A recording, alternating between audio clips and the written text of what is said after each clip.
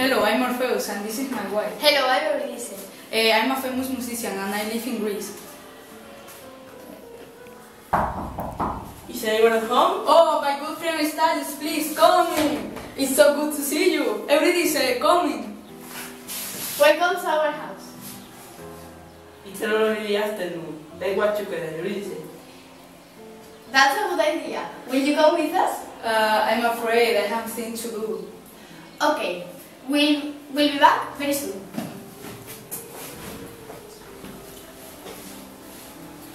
You are so beautiful, Realiza. I love you.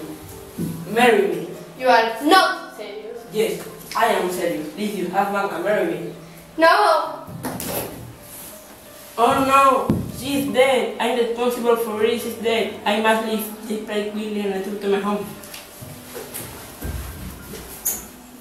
Oh no, she's dead. What's happened? I love her and I need her so much.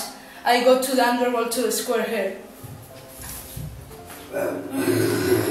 I'll pray to you. Sleep, sleep, sleep.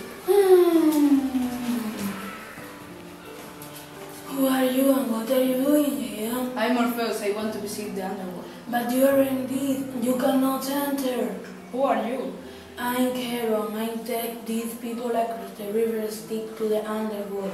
How did you get here? Orpheus never lets mortal pass to the gate. I was lucky. Can you take me across the river, Charon? No, I take a mortal to the underworld. My music can make him happy and help me too. I got an idea. I can make you smile, but then you take me across the river. The last time I smiled was 7,000 years ago. Make me smile and I promise to take you across the river. That's not a problem for me. You smile! And now you take me across the river. Alright, get in my boat. Who are you? I'm Orpheus. Who are you? I'm Hades, god of the underworld. This is my wife Persephone. You aren't dead. How did you arrive here? What do you want? I want my wife every day said. That's impossible. Nobody lives the underworld. This is the place for the dead. Please, Your Majesty, I love her and I need her so much. Love? What do you know about love, Faith? Let me tell you. My wife is very emotional now and I feel compassion for you.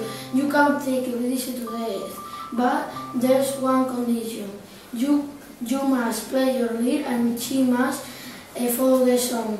You mustn't turn around to look at her. First, pass the gates and let close behind you. Stand in the sun with Eurydice for 1 minute and you can look at her. Okay, thank you, Your Majesty.